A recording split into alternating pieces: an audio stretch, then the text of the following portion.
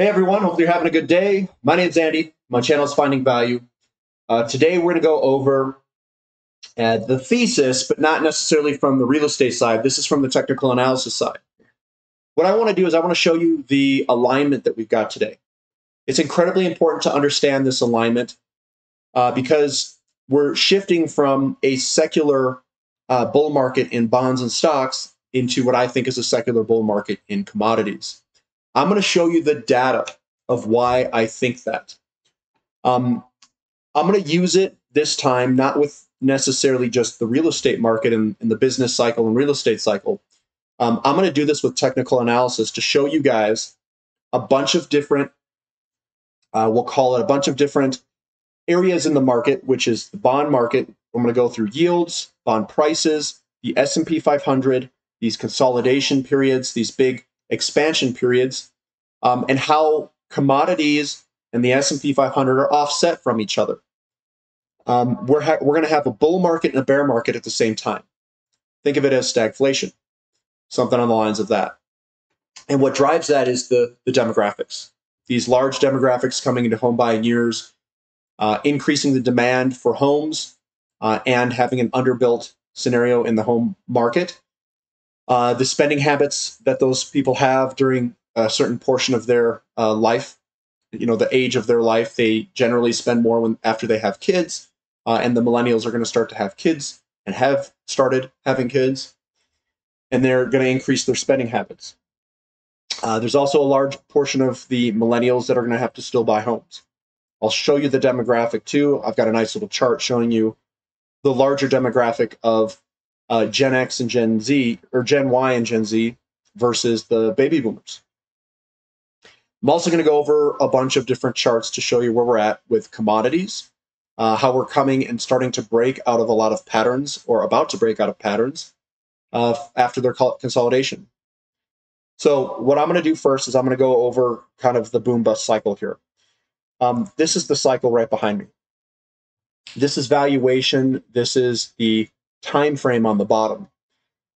Burn this image into your head. Now, when we go through these big secular shifts in the market, the assets, certain assets are going to be at different stages. The bond and stock market are over here. We're up at the top, in my opinion, and we're probably going to head lower or sideways at best over the next decade. And commodities are at the bottom over here in the bear trap. So a lot of commodities are putting in bottoms. It depends if you're using a ratio analysis or if you're using these commodities based off of the US dollar price. They're all over in the stealth phase and awareness phase over here. The stock market and bond market are over here at the same exact time frame. So they don't move together. They move at different times. What feeds the commodity bull market is the money rotating over from the stock market and bond market. And I'm going to show you exactly what that looks like in all these different charts. I'll show you that rotation. I'm going to show you the valuation differences and the valuation of the rotation of valuation. Remember this image though. When we get a double bottom, it's actually putting in one bottom here, and then it puts another bottom in the stealth phase. You get a takeoff, and you get your first bear trap move after that double bottom. That is important to understand because that's how the herd trades in these markets. The herd is going to be in disbelief that this is going to come of the commodity bull market. The herd is going to get sucked in to this bull trap where we go to return to normal. They think, based off the past 40 years of declining interest rates, that regime is going to continue, but it's not, in my opinion. This doesn't have to end here. It could be a double top. We could even go slightly higher than this top. It depends when the money runs out of steam, or when that psychology runs out of steam. The reason I think that this is going to be at an end at some point and start to go lower is due to interest rates. Interest rates and inflation in the system. And that'll be driven by the demographic. So burn this image into your head. understand this chart, and I'm going to refer back to this chart every once in a while and show you guys how things are moving. So when we go here, let me go here. I got to open this back up. There we go. So we go here. This is the total U.S. population by age and generation. This is what's driving what I am describing. The baby boomers are a smaller demographic than the millennials. 68.7 million, 82.22 million. What's important is how this demographic moves. We had a slowdown here, and that was the 40-year slowdown. It's based over here, and then the slowdown that we had was a larger baby boomer demographic. That demographic behind it was slower, and now we're coming back up again. That's going to put inflationary pressures into the system.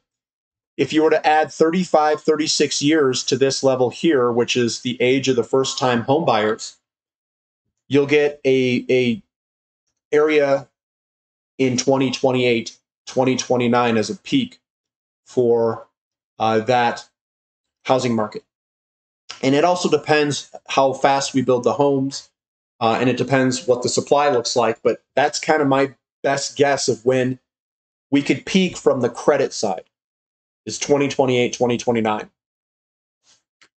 When we look at the housing starts, the commodity bull markets are in the circles here. And those commodity bull markets all occurred within a credit expansion phase during the credit expansion phase of the demographic coming through. And in my opinion, the very large commodity bull markets is where you have an alignment where you underinvested in commodities. Commodities are cheap to stocks. We've got a demographic coming through home buying years and expands the credit at the same time you have a supply side problem. It's basically the same alignment that we have today, like we had in the 1970s, with supply problems on the energy side, and I think we have that on a worldwide basis, and credit expansion happening in the world. So we have credit expansion, and we also have credit expansion from the end of a credit cycle, all occurring with underinvestment on the supply side of energy. So what is going to be pretty big here is this is the 10-year yields. We had a rising interest rate environment from the 40s all the way to the end of 1980s, 82. It peaked in 82, and then we had a 40-year decline in interest rates all the way to the bottom of 2020. This declining interest rate environment is different than a rising interest rate environment. It's going to put different pressures in the market. A declining interest rate environment is a tailwind behind stocks and bonds. An increasing interest rate environment can be a headwind against stocks, especially technology stocks, with that increasing inflation and increasing interest rate environment. If you notice, you can see the end of this interest rate environment. We had a shoulder, a head, and a shoulder top with a neckline here. It's broken that neckline. It broke the uptrend line to the downside, and then we've had a decline in the interest rate. What we're seeing now is this end of trend type pattern occurring in bond prices. Yields go inverse to bond prices. So we had a yield go down all the way till 2020. Yields went up all the way to early 2020s. It peaked out, and now we're going down lower, breaking its uptrend line. So what I think is going to happen is that bond prices could potentially still go lower, and that yields could potentially still go higher. That's going to shift money in the markets differently. And we've seen this before in the markets where bond prices had losses at the same time that the stock market had losses. And that is U.S. stocks versus bonds returns. And you can notice here that we have three distinct areas of times in history where we had U.S. stock losses and bond losses at the same time. So we had it in 1931, 1969, and 2022. Guess what those periods were? They were all the beginning of commodity bull markets. Inflation kicked up, interest rates kicked up. We had the same setups as these three time periods. So 31, 2022, and 69. This is the commodity to equity ratio. I know this only goes back to early 1970s, but that was the bottom of the bull markets for commodities. This is when we went into bull markets. So 1970, we had one in 99, 98, 99, and we also had one in the bottom here of the early 2020s. We're still at a very low level. And the commodity bull market occurs the same time that we see equities pull back. So equities pull back the same time that commodities go up. So this is a long-term chart of the S&P 500. And if you notice, 31, 69, and 2022, 31, you can see a large consolidation in this, the S&P 500.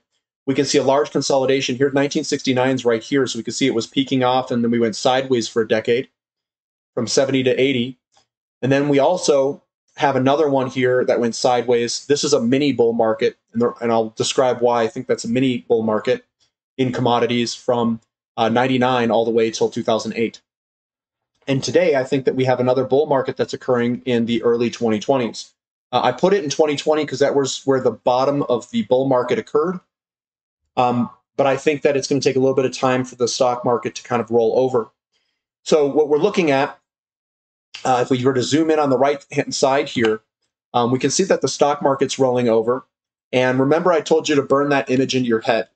The image at the beginning of this guy here, this image. We're rolling over and we're putting in a bull trap, and we're going to see here a return to normal. That's what the people's psychology is going to tell everyone. We're returning to normal. Normal is not going to return because we've broken this downtrend line in the interest rate yields. We have broken that, and that normal is not going to occur. We're not going to go lower in interest rates to push stocks and bonds higher. And we also have this alignment that we're starting kicking off a commodity bull market.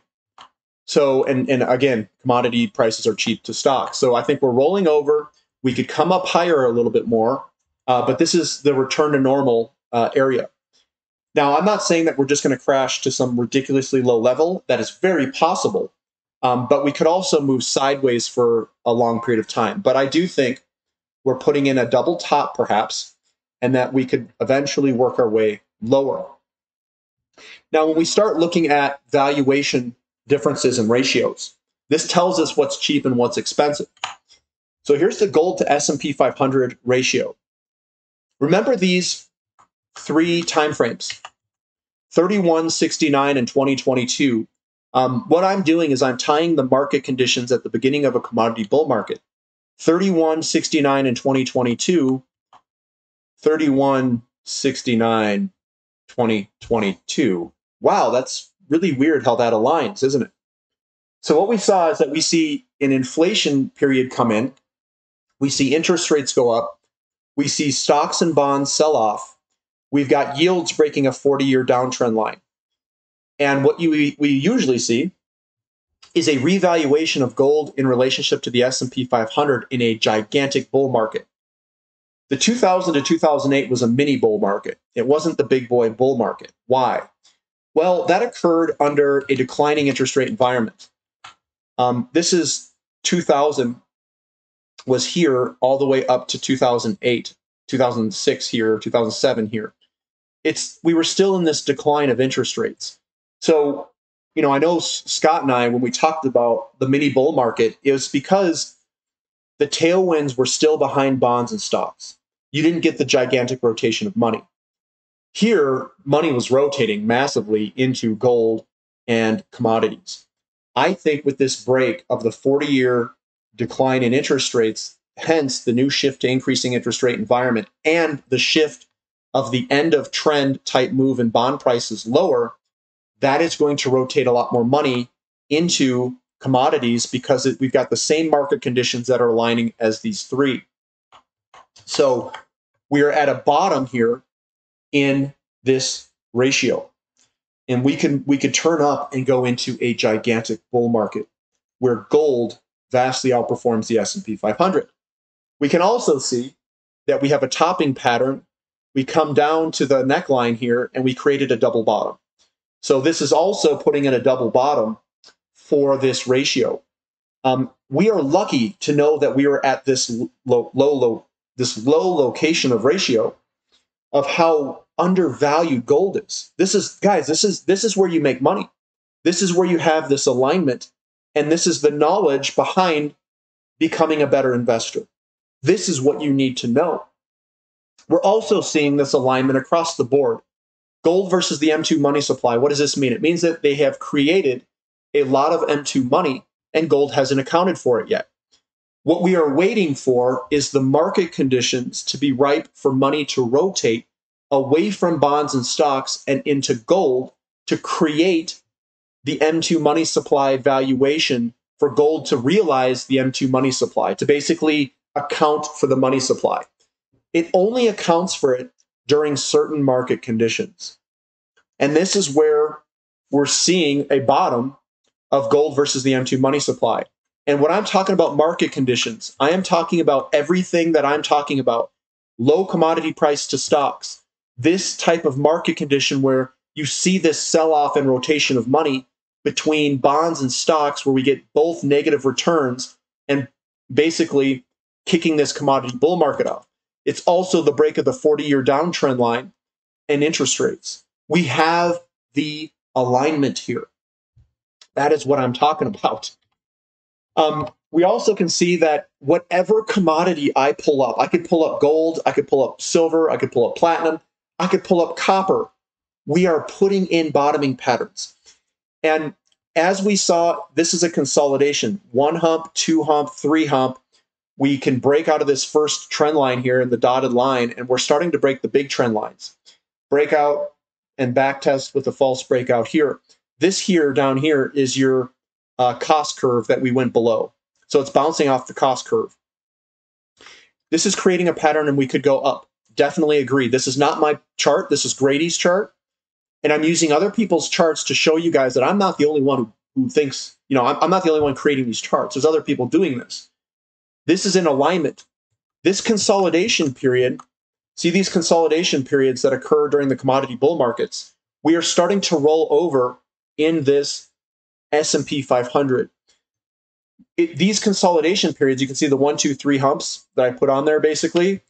This has the same thing, 1, 2, 3 humps. So we've got commodities consolidating when the S&P 500 goes up. And then the S&P 500 consolidates when commodities go up. That, therefore, by looking at this, means that money is rotating differently in the markets and choosing commodities over stocks. That is how we get this ratio to come back up. Money is rotating between assets. And what causes that rotation is interest rates. That also caused this here, this anomaly in history. So it's all interconnected, guys. It's all interconnected. Here is the 10-year and 2-year inversion of the yield curve. So what happens if you remind yourself, we draw down here in a kind of more of an inflationary, slightly higher interest rate environment. We come all the way to a bottom here, and then things get flushed out of the system. So we got to flush out a system, flush out of the system. Looks like we had a small flush out of system here. And then again, we have inverted. What I'm going to say here is we have those interest rates breaking that 40-year downtrend level. It is possible that we get a pullback and a recession in this bull market of commodities before we take off. It is possible. And what's going to happen is that this could go up for a period of time. We get a slowdown in the markets and a flush out of companies and whatever else is in the system. With an increasing interest rate environment, those companies cannot be sustained with higher interest rates. So we have to flush the system out before we really get moving. So that is a possibility. I'm not stating that that's my prediction. I'm just telling you it's a possibility that we get a flush out in the beginning of this. It's also possible that we stay inverted or invert more, where the buying pressure of the demographic is so large and the underbuilt condition that we have is so great that it is also possible that we continue to invert for a very long period of time. I don't know what exactly the path will look like in the short term. I'm not claiming to make these predictions. I'm not claiming any of that. What I'm telling you is the alignment for commodities to outperform equities is here. We are seeing that alignment with the increasing interest rate environment. And we are seeing all of these commodities start to break their patterns to the upside of their consolidation patterns.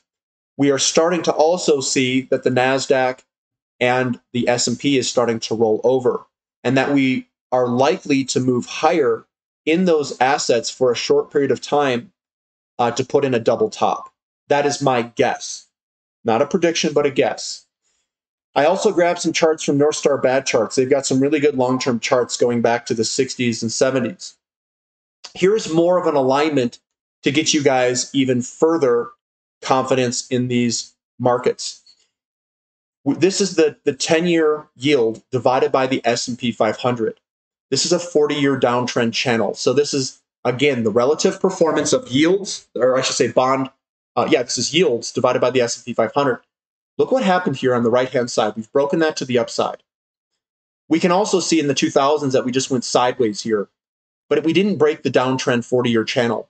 We did not break it. This was a mini bull market in this circle here. This one's a big boy bull market that's coming. If you look back, you can see when the 10-year yield outperformed the S&P 500, silver went bonkers. It went gigantic to the upside here. We are replicating that type of move on the right-hand side. Now, we haven't broken out yet of silver. Silver is the dark black line. This is your ratio. Your ratio is broken out, and silver's ready to rip it. So, one, what's important here is we've broken the 40-year downtrend channel. That is huge. That's a paradigm shift.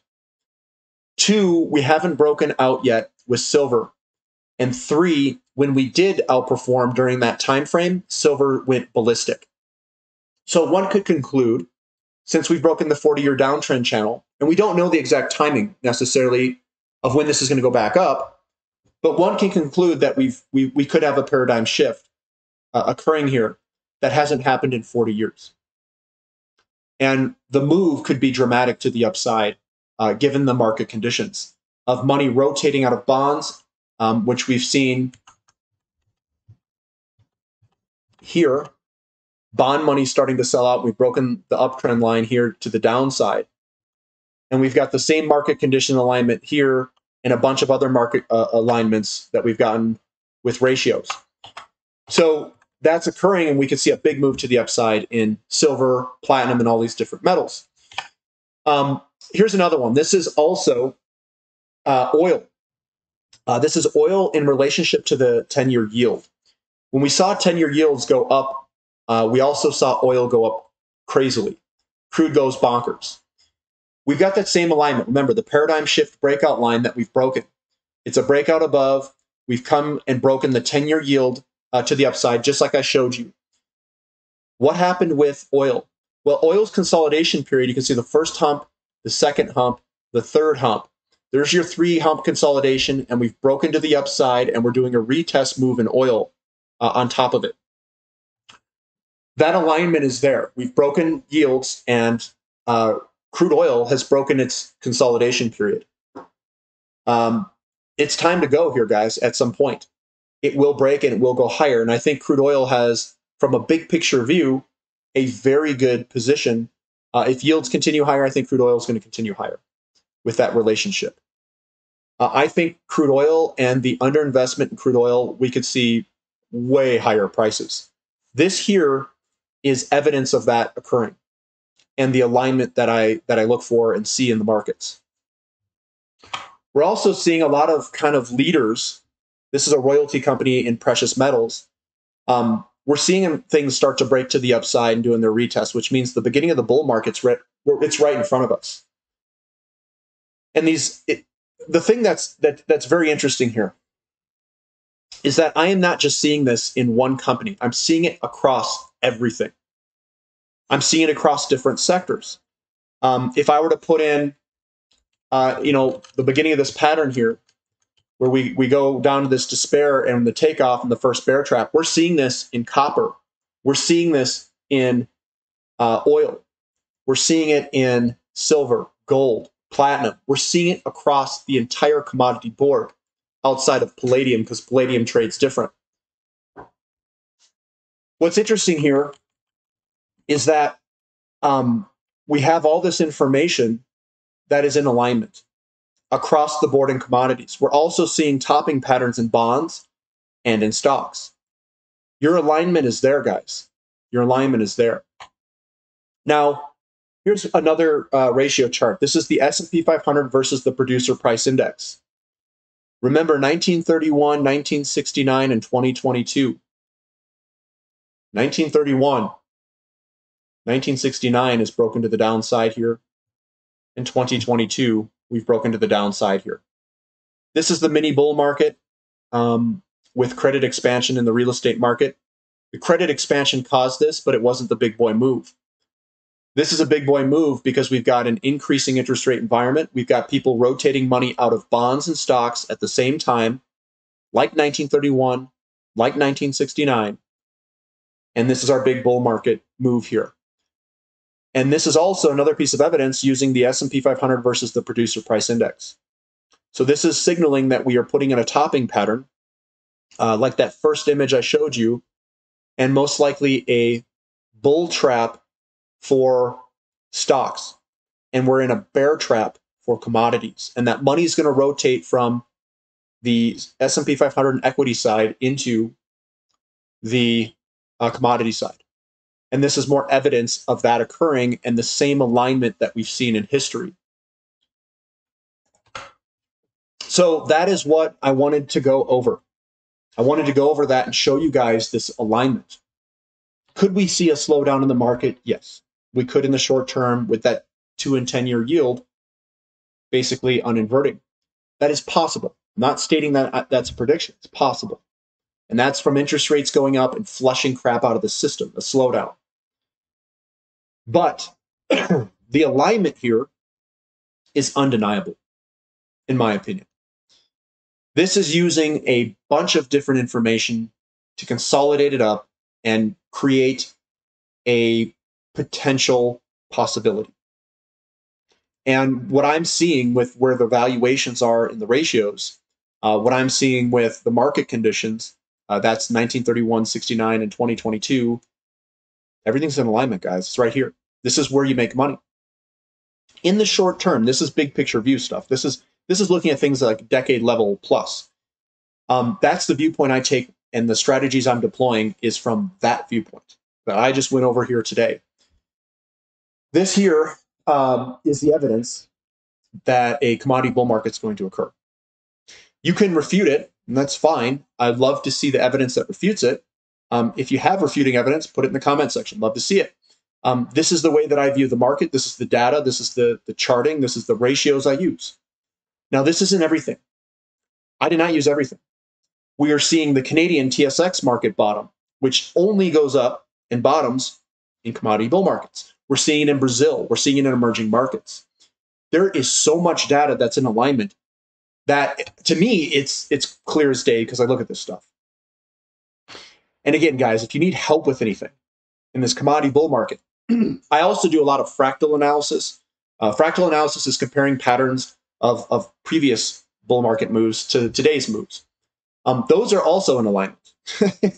I can't find anything that doesn't align. I can't find a single thing that doesn't align with other commodity bull markets, which makes it good because I want to see a full alignment. It doesn't mean that this has to go up immediately. This is going to be a longer term play. I think the commodity bull market will be the largest commodity bull market of anyone's lifetime. Why do I think that? Why do I think we're going to have the most epic commodity bull market in the history of my life? Because I think that we're at the end, or we're at a period on the supply side of commodities where I think that we're going to get so tight that we can't easily increase production of it.